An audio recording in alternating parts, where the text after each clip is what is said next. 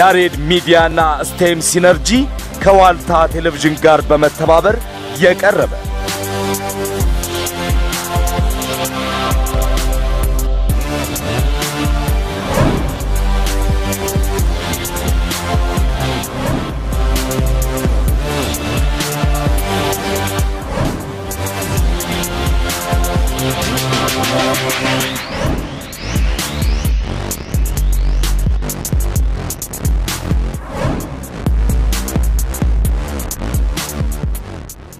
ትኩረት ለወደፊት ሳይንቲስቶቻችን የምንኖርበት ዓለም በሳይንስና ቴክኖሎጂ ዘርፍ በአንድነት እየተሳሰረ ወደ አንድ መንደር ወደ አንድ ማህበረሰብነት በመለወጥ ላይ ይገኛል። ከህፃናት አንስቶ በሁሉም የዕድሜ ክልል የሚገኙ ሰዎች ስለ ሳይንስ የሚሉት አላቸው። ጋ መስቀሉ ይባላል የመጣሁት ከሶሲሊያ ላምራ ቅርንጫፍ ከ6ኛ ቢ ክፍል ነው። ዛሬ በስቴም ሴንተር በሳይንስ ማዕከል ውስጥ ተገኝተን በሮቦቲክስ ፊልድ እየተማርን እንገኛለን። እንዲሁም ደግሞ አስተማሪዎችን በሚሰጡን የተለያየ አይነት ኤክሰርሳይዝ እዚህ እየሰራን እንገኛለን ማለት ነው። ሳይንስና ቴክኖሎጂ ምህንድስናና የሂሳብ ትምህርቶች ከንድፈ ሐሳብ በዘለለ በተግባራዊ ልምምድ መደገፍ ይኖርባቸዋል። ይህንን መነሻ በማድረግ በSTEM Synergy ድጋፍና በሐዋሳ ዩኒቨርሲቲ አስተባባሪነት በተቋቋመው የሳይንስ ማዕከል ከታዳጊ ህፃናት አንስቶ እስከ ዩኒቨርሲቲ ተማሪዎች የተግባር ትምህርቶችን በማግኘት ላይ ይገኛሉ። ይሄ STEM Center ከተመሰረተ 4ኛ ዓመቱን ይዟል። በ2007 መስከረም ነው የተቋቋመው።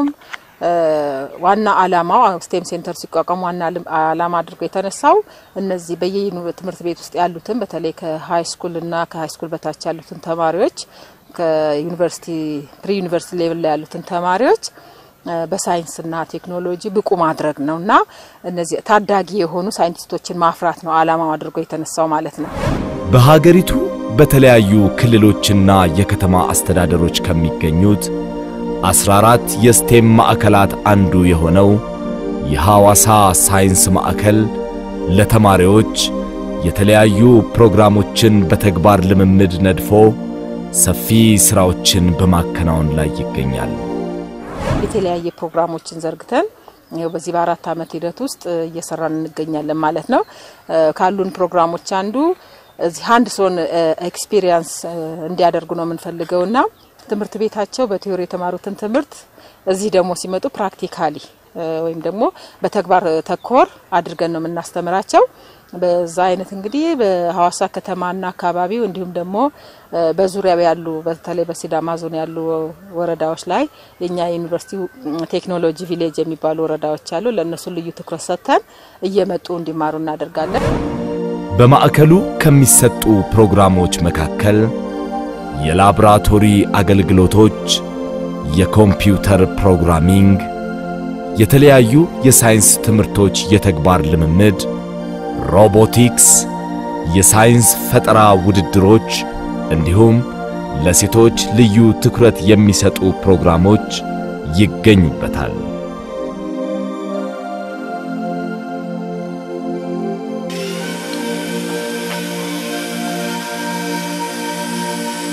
በዚህ ማዕከልም ጌታሁን ጅሎን ጨምሮ ብዙዎች በዩኒቨርሲቲው በሚገኘው የሳይንስ ማዕከል ውስጥ አልፈው የሥራ ጫናን የሚያቀሉ የተለያዩ ፈጠራዎችን ለማህበረሰቡ በማበርከት ላይ ናቸው።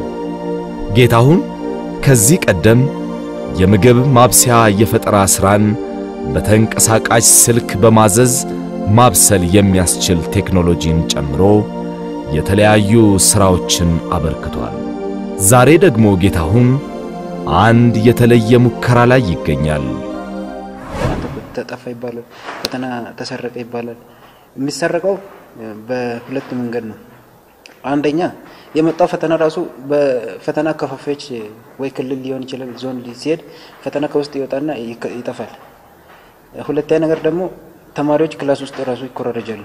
ምክንያቱም አንዳንዱ ኤሌክትሮኒክስ ዲቫይሶችን በመጠቀም ስልኮችን በመጠቀም ይቆራረጃሉና ይሄንን በዚህ ፕሮጀክት ላይ አሁን ስራ ላይ ያለው ነው አጋጣሚ እናንተ የመጣችሁትና ሶ እንደዚህ ያኛውን ከፊት ያለው ከኔ አሁን ለምሳሌ ኤነርጂ ካለው ከፊት ሌላ ወንበር ይኖራል እሱ ጋር እጁን ማስጠጋት የለበትም ፈተና ላይ ምክንያቱም ወይ እግሩን አስጠግቶም ፈተና ሊቀበል ይችላልና የሱን ሴንሰር እየሞከርኩ ነው አሁን ተመልከቱ እዚህ ጋር እኔ ተማሪ ነኝ ከፊቴ ሌላ ተማሪ አለ እሱ ጋር ማስጠጋት ከጀመርኩ ያው አስጠግቷል ብሎ ሴቭ ያደርግልኝ እኔ የነገረኝ ይሄ ነገር ዋይርለስ ነው የሚሆነው የፈታኙ እጅ ላይ መቆጣጠሪያ ይኖራል ከዚህ የወሰደውን ዳታ ቀጥታ ወደ ፈታኙ ነው የሚልከው እና የትኛው ወንበር እንዳለ ሁሉ ኮድ ይኖራል እሱ ላይ ሙከራ ያደርጉ እገኛለሁ በማዕከሉ እየተሰጡ ከሚገኙት ፕሮግራሞች መካከል በይዘቱ ልዩ የሆነ ትኩረት የሚስብና የሴቶችን በሳይንስና ቴክኖሎጂ ዘርፍ ተሳትፏቸውን የሚያሳድግ 1000 ሴቶች 1000 ተስፋዎች በሚል እየተዘጋጀ ያለው ፕሮግራም በሀገሪቱ ተተኪ ሴት ሳይንቲስቶችን በማፍራት ረገድ የበኩሉን ሚና እየተጫወተ ይገኛል። በዚህ ፕሮግራም ከዚህ ቀደም በማዕከሉ የስልጠና ሂደት ውስጥ አልፈው እስከ ዓለም አቀፍ መድረክ ክብርና ዕውቅና ያገኙ ሴት ተማሪዎች ያገኙትን ልምድ በማካፈል ታናናሾቻቸውን ያበረታታሉ። በአገር አቀፍ ደረጃ ትልቅ ነገር ነው ይሄ STEM እና ዓለም አቀፍ ደረጃ የሆነ የኒውዮርክ አካዳሚ ኦፍ ሳይንስ ላይ ለመግባት ችለናል ማለት ነው። ይሄን ይመስላልና በጣም ስለ ሳይንቲስቶች በጣም ማንበብ ወዳለሁ። ከምንም በላይ ደግሞ ያነበብኩትን ነገር ላይ ይዤ ስለነሱ መጻፍ በጣም እንደዚህ ሳይንቲፊክ ፒስ ኦፍ ራይቲንግ ነገሮችን መጻፍ በጣም ያስደስተኛል። ቋንቋ መማር እና ስለ ሳይንቲስቶች ብዙ ማንበብ ስለነሱ የተሰሩ ዶክመንታሪዎችን ማየት እና ሞቲቬሽናል የሆኑ ስፒቾችንም መመልከት መከታተል ደስ ይለኛል። ይህንን ፕሮግራም ከሚመሩት ተማሪዎች መካከል ጽዮን ተስፉ አንዷ ነች። ጽዮን በአሁን ሰዓት በሐዋሳ ዩኒቨርሲቲ ሪፈራል ሆስፒታል የመጀመሪያ ዓመት የሕክምና ትምህርት ተማሪ ነች። STEM ሴንተር ቆይታዬ ሪሰርችን ሰርቻለሁ። በሱም ሪሰርቼ በአረም ላይ አረምን ወደ መድኃኒትነት የማምጣት ሪሰርች ነው። በዛም እያለ እስከ ዓለም አቀፍ መድረክ ላይ ለመውጣት ችያለሁ እና የዓለም አቀፍ መድረክ ላይ ለውጣ የቻልኩበት ምክንያት ምንድነው 1000 girls 1000 features ላይ በመተሳተፌና ቤስሜንት ኦፍ ዘ መንዝ የሚለውን አዋርድ ተሸልሜ ከናቴ ጋር ሙሉ ስፖንሰርድ የሆነ ትሪፕ ወደ ኒውዮርክ ሄጄ ኒውዮርክ ላይ ደግሞ ትልቅ ሰሚት ተሳትፌና ኤክስፒሪየንስ ሼር አድርጌ መጥቻለሁ እና የዛሬው ኢንስፓይሬሽናል ስፒች ወይም ኤክስፒሪየንስ ሼሪንግ የሆነ እንትን ነበረኝ ለጁኒየሮቼ እንደኔ እንዲሆኑ ወይም የኔን መንገድ እንዲከተሉ የኔን ኤክስፒሪየንስ ነው ሼር ያደረኳቸው። ያው ሴቶች በሳይንስና ቴክኖሎጂ ብዙም አይደለም ያሉት አሁን። ስለዚህ እነሱን ደግሞ ማምጣት አለ ባላንስ ማድረግ አለብን ቢያንስ። ስለዚህ እነዚህን ሴቶችን ደግሞ በምን አይነት መልኩ መርዳት አለብን የሚለውን ካሰብን በኋላ በተለያየ መልኩ ከውጭ ያሉ ካሉት እንደዚህ ሳይንስ ላይ ከሚሰሩ አካላት ጋር እየተጻጻፈን አክሴፕታንስ ያገኘንባቸው አሉ። ለምሳሌ ከኒውዮርክ አካዳሚ ኦፍ ሳይንስስ የ1000 girls 1000 futures የሚል ፕሮግራም እና ጁኒየር አካዳሚ እንኳን ወንድም ሴትም እንትን አይልም። ያኛው ግን ስፔሻሊ ለገርልስ ብቻ የተዘጋጀ ለፊሜል ሳይንቲስት ብቻ የተዘጋጀ ስለሆነ ሳይንቲስት ብቻ መሆን ሳይሆን ያንግ ሊደር ፊሜል ያንግ ሊደርሺፕ ያንንም ደግሞ የሚማሩበት ሁኔታ ነውና ኦንላይን ሜንተርሺፕ ነው ያለው። በሱ ፕሮግራም ላይ ሴቶች ልጆች ይሳተፋሉ። በየወሩ ደግሞ ከ150 ሀገሮች ከተውጣጡ ሴት ተማሪዎች ጋራ መንዝል ሜንቲ አዋርድ የሚባል አለ። እሱ አዋርድ ላይ ይሳተፋሉ። አሸናፊ የሆነችው ሴት በየአመቱ ኒውዮርክ ላይ የሚካሄድ አኑዋል ግሎባል STEM አሊያንስ ሰሚት የሚል አለ። እዛ ላይ ተሳታፊ ትሆናለች። ሀገሪቷ ያሏት የሴት ሳይንቲስቶች ተሳትፎ ቁጥር ከ13 በመቶ አይበልጥም በሚባልበት በዚህ ወቅት ለሴቶች በዘርፉ ክትትልና ድጋፍ መስጠት ለነገ የሚባል ጉዳይ አይደለም። ይህ ፕሮግራም ዘንድሮ ደግሞ ሌላ ወጣት እንስትን ወደ ዓለም አቀፍ መድረክ ኢትዮጵያን ወክላ ልምዷን እንድታካፍል ፈርቀዷል።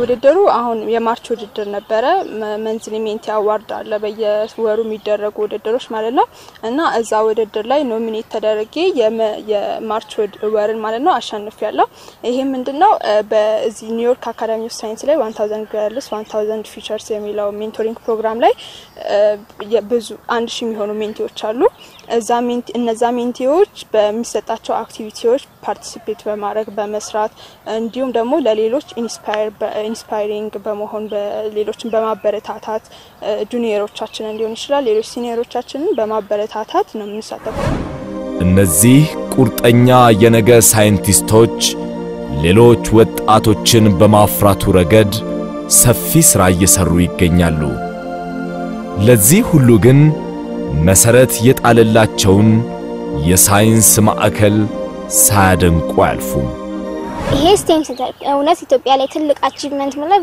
እዚህ ላይ ሴቶችን ወደ ሳይንስ ከማምጣት ረገድ ይሄ STEM Center በየሀገራቱ ባህር ዳር ላይ ያለ ፎቃ አለ መቀሌ ላይ ብዙ ቦታዎች ላይ ያለና ይሄ ሐዋሳ ዩኒቨርሲቲ ላይ መኖሩ እኛ እንድንወጣ አድርጎናልና ይሄ STEM Center ራሱ የኢትዮጵያን የሴት ሳይንቲስት ቁጥር ለመጨመር ትልቅ አስተዋጽኦ ያደርጋል ብዬ አስባለሁ 11ኛ ክፍል ያለው ነበር እዚህ STEM Center የመጣሁት ያው ከየተማርኩ ቅዱስ ዳንኤል ኮምቦኒ ትምህርት ቤት ነበርና ከዛ ስትሬት ያመጡ 10ኛ ክፍል ውጤት ስትሬት ያመጡ ሴቶችና ሞር ደግሞ በSTEM ፊልድ ላይ መስራት የሚፈልጉ ተማሪዎችን መዝግበው አወዳድረው ነበርና እዛ ውድድር ላይ ተሳትፌ ፈተናውን ከተፈተንን በኋላ ውጤታችን ጥሩ ስለነበረ አስገቡኝ እና እዚህ መጥቼ ደግሞ STEM ኢንተረስቲ ምንድነው የሚለው ነገሮች ብዙ ፊልዶችን አይቻለሁ ኤሌክትሮኒክስ ሜካኒክስ ኦፕቲክስ ፕሮግራሚንግ እና ባዮሎጂንም ጨምሮ ማለት ነው ከዛ ላይ ምፈልገው እንደኔ ኢንተረስት እኔ የቱ ጋር ነኝ ያለውትና ምንድነው ምችለው የሚለው ነገር እንድላይ አድርጎኛል ዩኒቨርሲቲዎች አቅሙ አላቸው ስለዚህ እንደዚህ አይነት ማዕከላትን ከሰው መጠበቅ ሳይሆን ባላቸው ማቴሪያል ባላቸው አክሰስ ይሄንን በማድረግ ያካባቢውን ህፃናት ከታች ጀምሮ ማሳደግ ዩኒቨርሲቲ ላይ ሲገቡ እንዳይቸገሩ ያው ያገርህም ተረካቢዎች ስለሆኑ ከታች ጀምሮ እንዲያደርጉ መልእክቴን አስተላልፋለሁ ይህ መልካምና የሚያበረታታ በጎ ስራ የነገ ተስፋቸውን በመፈለግ ላይ ላሉ ታዳጊ ህፃናት የተስፋ ብርሃን ጭላንጭል ለወደፊት ግባቸው ስንቅ በመሆን ብዙዎችን በራዕይ ጉዞ ውስጥ በመክተት ላይ ነው እኛ አሁን በዚህ ጀነሬሽን ወይ እኛ ትውልዶች በጣም እድለኛ እንደሆነ ነው ማለት ምክንያቱም ከዚህ በፊት ምናቀቸው ትላልቅ ሳይንቲስቶች የፊዚክስ እና የሳይንስ ሊቆች እነዛ አይነት ሰዎች በተለያየ ቻሌንጅ ውስጥ ነበርና ያለፉት እኛ ደግሞ እንደዚህ አይነት የሚደግፉን የሚያበረታቱን ኢንስፓየር ሞቲቬት የሚያደርጉን ብዙ አይነት ሰዎች አሉ እንዲሁም ልክ እንደ ጽዮን ተስፉ እንዲሁም ደግሞ ህጋወንጌል በለጠ እንደሱ በጣም ብዙ ነገር ተናግረው ነበርና በተለይ እነሱ የሚያውቁት ነገር ለኛ ሼር ማድረጋቸው በጣም ትልቅ ነገር ብዬ ነው ማስበው